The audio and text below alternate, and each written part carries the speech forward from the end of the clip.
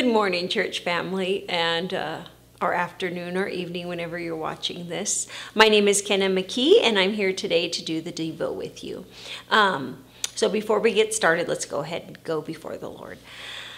Lord, we just ask that you would open up our hearts and our minds just to you, that you would just share your peace with all of us in whatever season we are in your most precious name. Amen. All right, so as I've maybe kind of shared before, is in Ladies Bible Study, we're studying the Lord's Prayer right now. So that's still where I am, and although I've kind of done a study like this or a Devo like this, I'm bringing it back because in Lesson 4, we just had a really good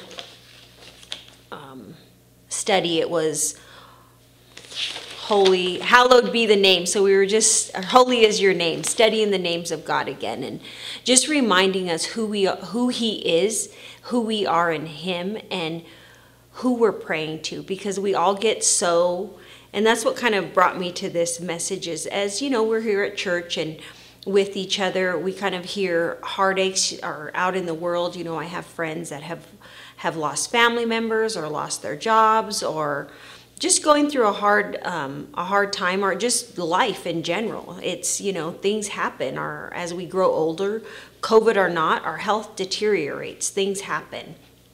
And so just listening to people and come to you with their heart's request, and can you pray for this situation or that situation? And sometimes it's easy to get caught up in the circumstance and forget, not that we forget who the Creator is, but we let the problem become bigger than who God is. And so that's where I'm just going to share with you literally straight from my Bible study. So I'm going to be reading these names, and I'll have a lot of verses. I'm not sure if our super awesome tech guy will be able to put them all in there. Not because he's not able, I just don't know if there's enough time or whatever it is. So but if he does, we're going to give him a round of applause right now.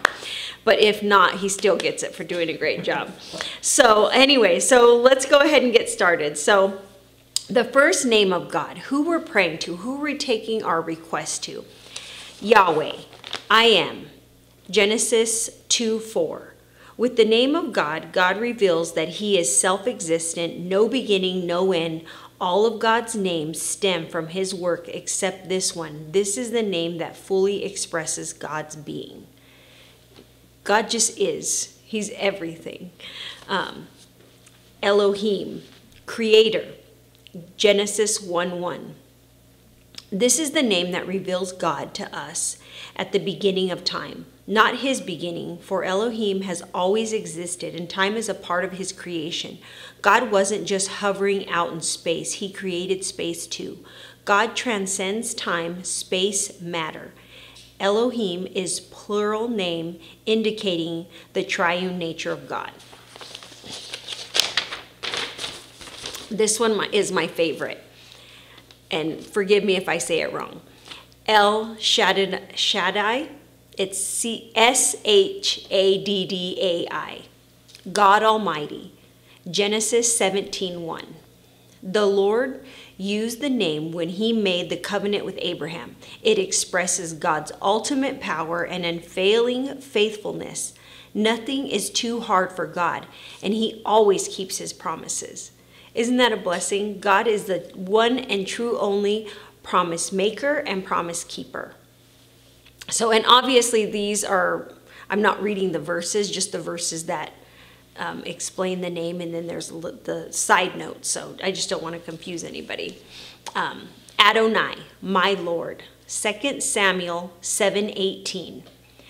The name recognizes God's rule and divine ownership. He is Lord of all and takes loving responsibility for the care and well-being of his servants and his creation.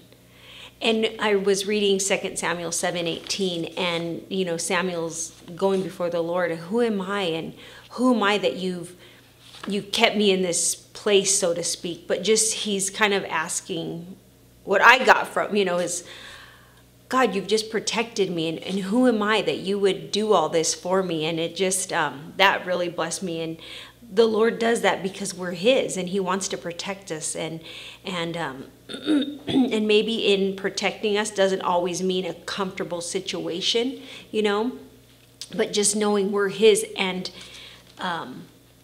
he takes loving responsibility for the care and well-being of his servants and his creation, and that's us. So Jehovah Jireh, the Lord our provider.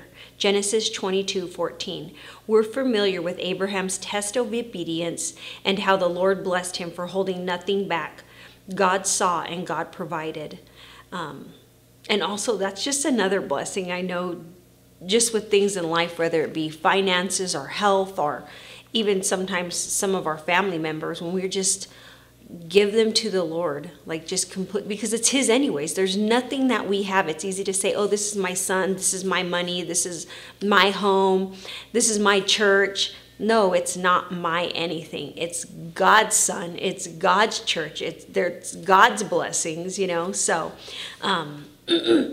just reminding us that everything is God's, and he's such a great provider for us in the things that we need. Jehovah Saba, T-S-A-B-A. We just looked up how to say that, and I think I already said it wrong, but anyhow. The Lord our warrior, 1 Samuel 17:45. This is the name that God invoked when he fought Goliath. Perspective is everything. David saw Goliath's size, but his focus was on the King of the universe, mighty in power. David habitually kept a sense of awe for God and his glory, and that cut his enemy down to size. And isn't that the truth? As I was just kind of sharing, sometimes we let the circumstance become bigger than the creator, than the one who's actually in charge. Jehovah Rapha, the Lord our healer. Exodus 15:25 and 26.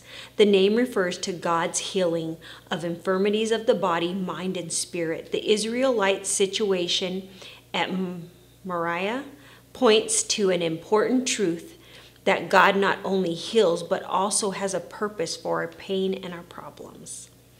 And that's a little bit of a harder one to swallow, but just knowing he's in charge of our health. He's in charge of every single one of our days, our breaths here on earth. And when we just know that he is lovingly taking responsibility for every circumstance in our life, I think it just brings a lot of peace when we go to prayer, go to him in prayer about things, just remembering who he is. And I think a lot of times, I know a lot of times when I go and I'm praying to him about different situations and I'm so caught up and my stomach is hurting and I'm just so sad, I just remind myself who he is.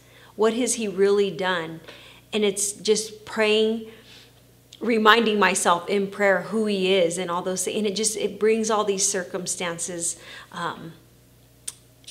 back to a place where they belong. They don't deserve to rule my life. Jesus deserves to rule my life. So, and my kind of side notes were all those names that I just shared with you guys. It's a sweet reminder, and knowing God is always in charge of our life, and he's over every single situation that we are in. So I just hope that encourages you guys today. Just instead of focusing on your problem or whatever is going on, focus on who God is, because he's the only one who's truly in charge. So thanks for being with me, and I'm going to go ahead and close in prayer. Lord, we thank you that you are truly in charge. It doesn't matter who sits on any seat, in any reign of power here on earth. Lord, you are the only one truly in charge. We thank you for that, Lord. We thank you for the protection over our lives, and I just ask that you be with all of my brothers and sisters today. Help them to remember who you are and your true divine power, Lord. We love you and we thank you for this time. In your most precious name, amen.